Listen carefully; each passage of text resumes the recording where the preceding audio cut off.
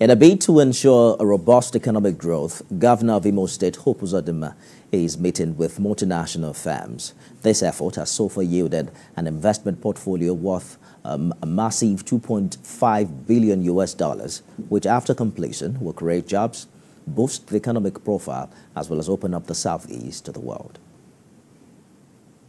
Last year, the Imo State government flagged off the dredging of the Rashi River to the Atlantic Ocean to boost the economic fortune of the state. The project, which is there to the governor, is believed to bring in industrial revolution of the national government to be able to serve our needs. First was an investment meeting with chief executive and directors of the Africa Import-Export Bank, Afrix Bank in Cairo, Egypt. As we implement also our own strategy in terms of African trade, industrialization, and making sure overall that we as a people use our own resources to develop ourselves.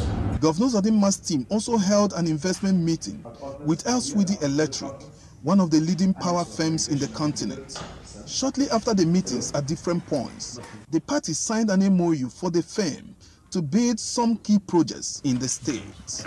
We are seriously committed to ensuring that these projects are accomplished. And that's why I'm taking it personal. My background, by the way, is I'm a project manager by training. So I understand the nuances of proper engineering and construction. So in me, you'll find a good partner.